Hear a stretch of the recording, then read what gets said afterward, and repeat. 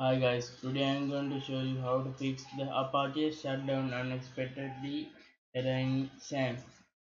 First, click on config and go to httpd.config.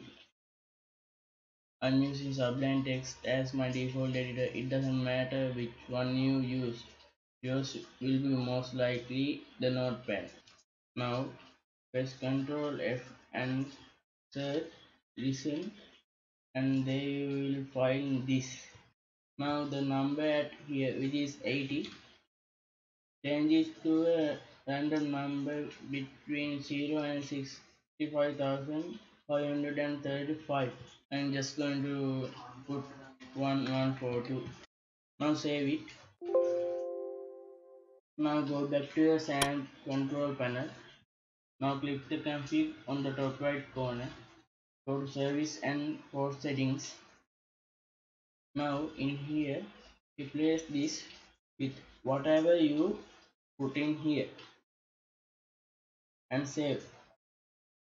Now press start and select admin.